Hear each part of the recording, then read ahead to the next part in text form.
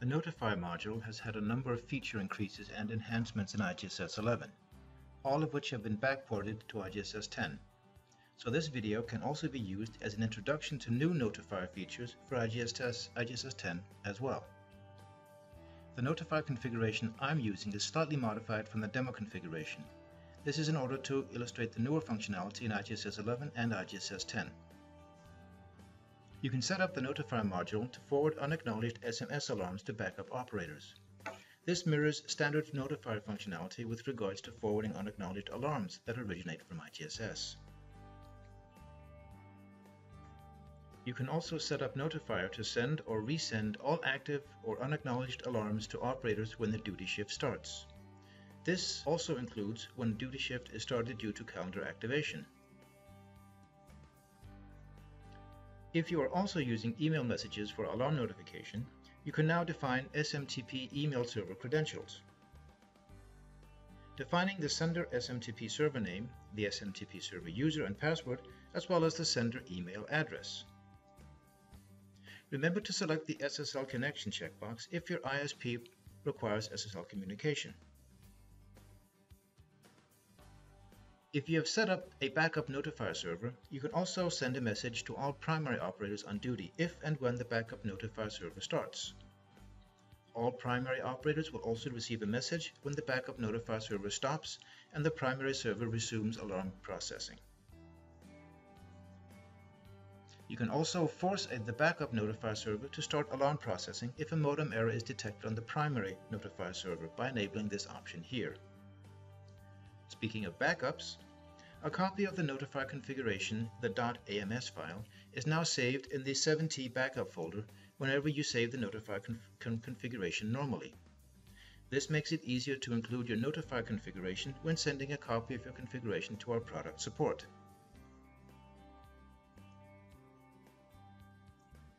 When setting up the parameters for remote control of IGSS objects, you can define who may initiate the command in the Remote Control tab.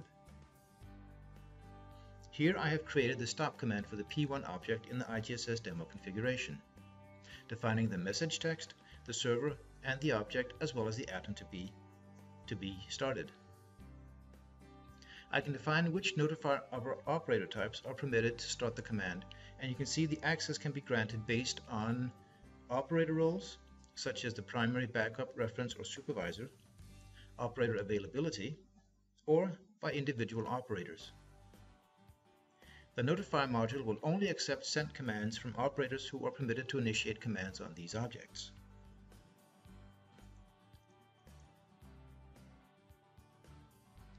A new feature in IGSS 11 is the option to register a Notifier operator is available for duty planning. When selecting operators for duty plans, only operators that are available for duty planning will be displayed. Operators already assigned to duty plans will not be removed if they are no longer available for duty planning. You must remove the operator by reassigning another operator to the duty plan instead. You can do this in the Calendars form. Remember, first to select the calendar and then click Change Operators. Select which operator you want to reassign and then select the replacement operator. All duties which the operator has in the calendar will be replaced with the new operator. If the operator has duties on other calendars, you must run through all calendars manually, replacing the operator with another. You can create a new calendar as a copy of an existing calendar, including all duty plans, assigned operators, and filters. In the Configuration tab on the Calendars form, you can select a calendar. Here, the normal calendar. Then click the Copy button. The normal calendar and all its duty plans are copied here. And you should probably rename the calendar. The new normal calendar and duty plans can already be seen here in the Duty Planner tab. All duty plans and operators are copied, and you can edit the duty plans and replace operators as described previously.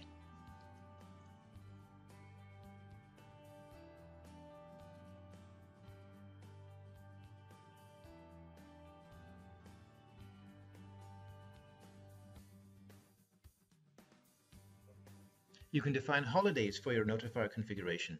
defining the date and holiday name, and also setting whether or not the holiday is a recurring holiday, meaning the holiday recurs every year at the same defined date.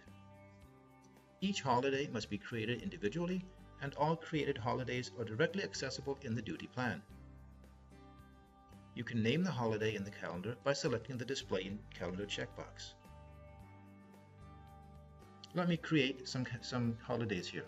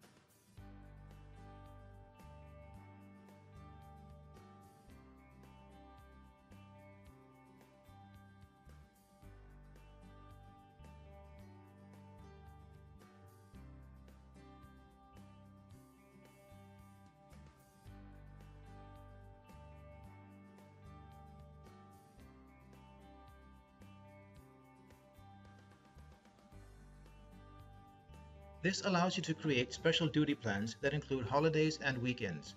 For example, the Holiday Operations Duty Plan, which is a recurring duty plan that is set up for holidays only.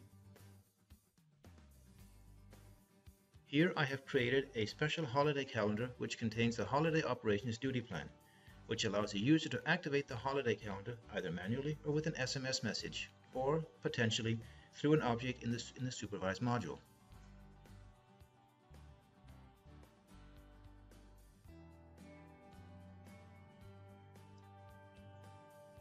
You can broadcast a message to all selected operators, either as an SMS message or as an email message. This is much like the broadcast functionality in the supervised module. You can select which notifier operators are to receive the message. If you are creating an SMS message, you are restricted by the normal number of characters in an SMS message, for instance about 160 characters. Once you have typed the message, click the Send button to send it. Sending an SMS message to many recipients will reserve modem capacity during broadcast, pausing normal alarm forwarding until modem capacity is freed.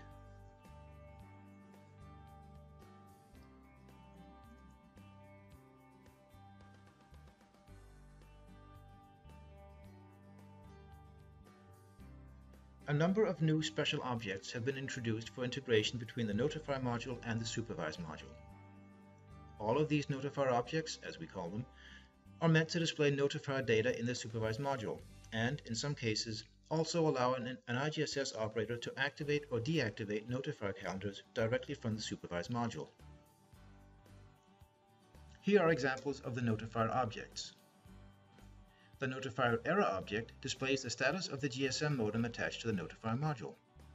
Since I do not have a GSM installed on my demonstration machine, this object will always display the GSM modem to be off.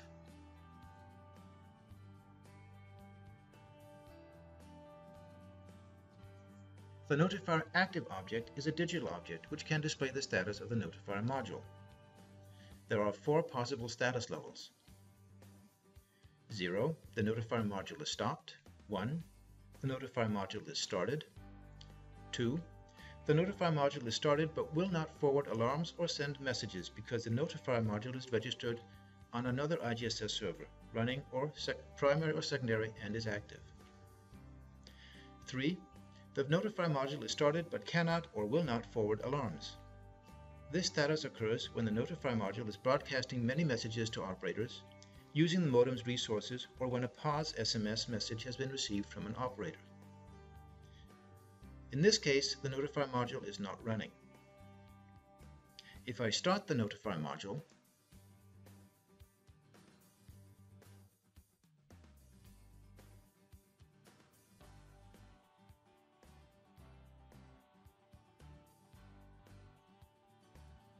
the status is updated.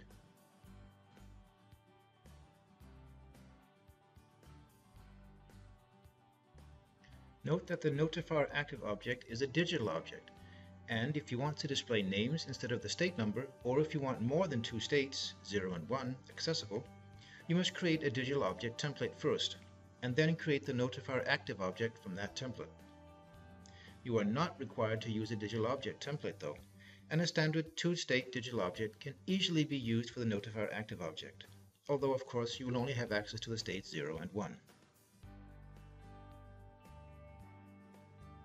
Additionally, you can create a Notifier calendar information object which displays the number and names of Notifier operators on duty. There are basically two types of Notifier calendar information objects.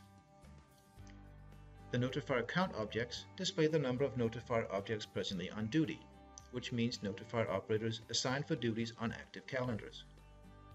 The Notifier names objects display the names of the operators presently on duty.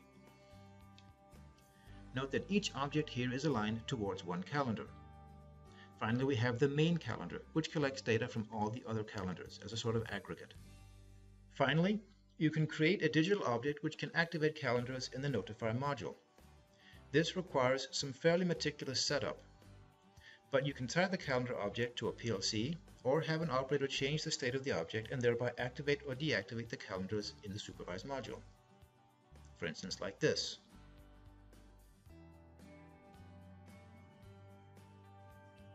This will actually take some time before it is registered in the Notifier module, because the Notifier module will scan the IGSS objects once every 60 seconds, regardless of the scan interval set up for the supervised module.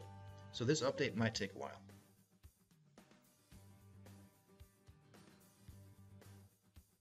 The calendar information objects are now updated, and you can see the number and names of Notifier operators of the active calendars. As a side note, if you want to use an object to activate and deactivate calendars from the supervised module, you must select the Use IGSS to Control Active Calendars checkbox in the Calendars form. Once you have done this, it will no longer be possible to activate calendars from Notifier. All calendar activation must be conducted through the object on the supervised module, or through a PLC if the object is mapped to a PLC. If you still want to activate calendars from Notifier as well as the supervised module, you can select the Send Active Calendars to IGSS checkbox. This will allow a Notifier operator to activate calendars in the Notifier module while still allowing an IGSS operator to activate calendars in the supervised module. What happens is that the Notifier module will send a command to the digital object controlling calendar activation in the supervised module. The object will then change state, and the calendars set up to be activated for that object state will then be activated, deactivated, or ignored. The calendar activation table is set up here, where you must define which calendars are activated, deactivated, or ignored for each state of the controlling object.